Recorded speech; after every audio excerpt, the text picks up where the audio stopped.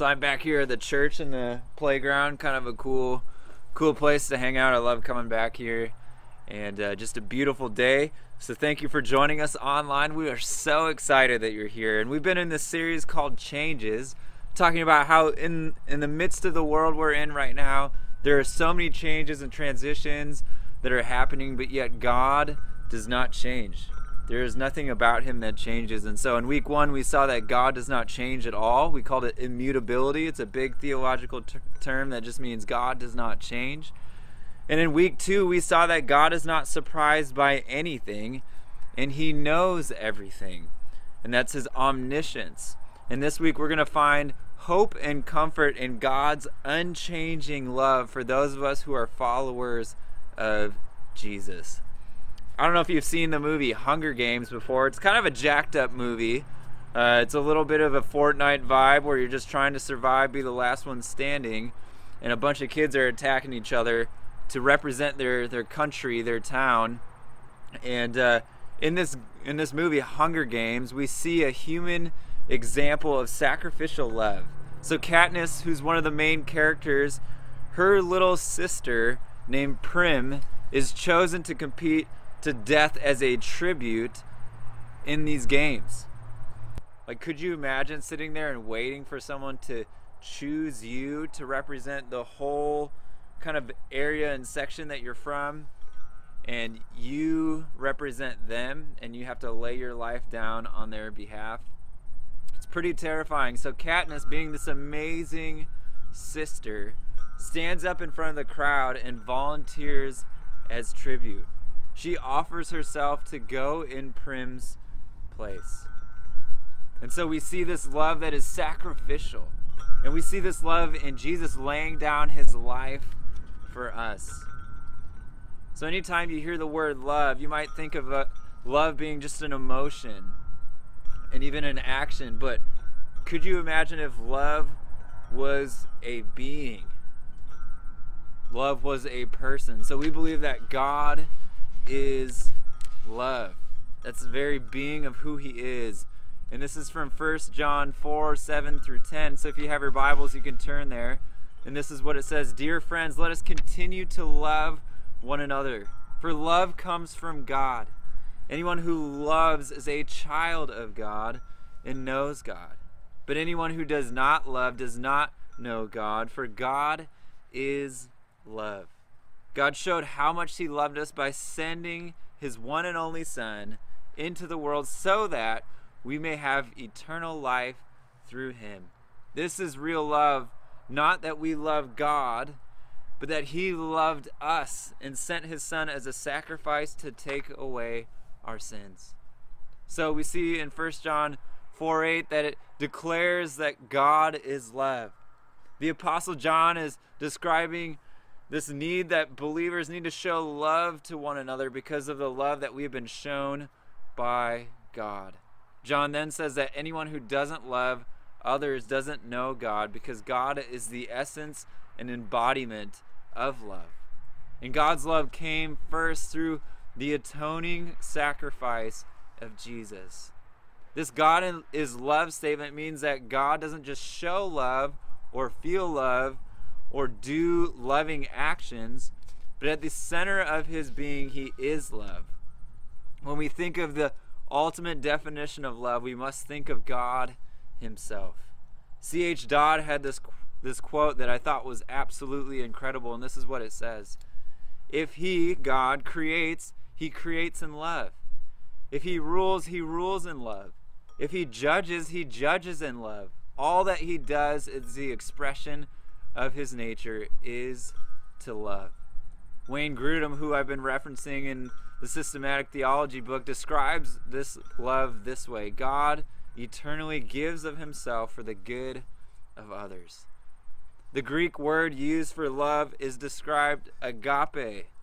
This refers to the deeper love, the love of God, a spiritual, self-sacrificial love that doesn't depend on anyone loving him back. It is God's love towards Jesus and human beings. That is agapē love. So we must keep God as love together with the unchangeableness of God. This reveals a God who shows an everlasting, never runs out love towards his people. I don't know if you've seen the movie Frozen 2. I watched probably half of it recently. But in this movie, we see this relationship between Kristoff and Anna, and they struggle as they try to figure out what's going on and this wrong kind of past thing that's been going on in their life. And Anna's mind is preoccupied with helping her sister, and Kristoff struggles to express his love to her the whole time. And at the end of the movie, I haven't seen the ending, but someone told me about it a little bit. Anna apologizes to Kristoff for not being there for him. And he replies with the words, "My love is not fragile. My love is not fragile." In a small way, this is a picture of God's love. His love is not fragile. God's love does not change. And this is why the Apostle Paul stresses that absolutely nothing and no one can separate us from God's love. In Romans 8:38 and 39, if you have your Bibles, you can turn there. I just want to read it to you. We see this picture of God's love that cannot be stopped by anything or anyone, no matter what we're facing in life. And this is what it says. "And I am convinced that nothing can ever separate us from the love of God. Neither death nor life, neither angels nor demons, neither our fears for today nor our worries about tomorrow. Not even the powers of hell can separate us from God's love. No power in the sky above or in the earth below, indeed nothing in all creation will ever be able to separate us from the love of God that is revealed in Christ Jesus our Lord." If we think that God can't love us or that we're unlovable to God, we are greatly mistaken about an everlasting, forever loving God. If you are looking for a love that never fails you, a love that is stable, does not desert you, even at your lowest points in life, you are looking for God himself, who is the very love we hope and long for. So if you're watching this and you're like, "Man, I don't know about this love of God. I feel like no one loves me in my life. My family, my friends, everyone's abandoned me." There is a God out there that I worship, that I love. He's a triune God of the universe, and he sent his son Jesus to save us. And so if you are watching right now and you've never trusted in Jesus, you've never trusted in the finished work of Jesus to be made right with God for the forgiveness of your sins, you could do that right now. And if you have questions about what does that mean, you can contact the church, you can contact me. I would absolutely love to talk to you about who Jesus is and this kind of love and grace that he shows to us. Even when we wander off, God is chasing us, God is with us,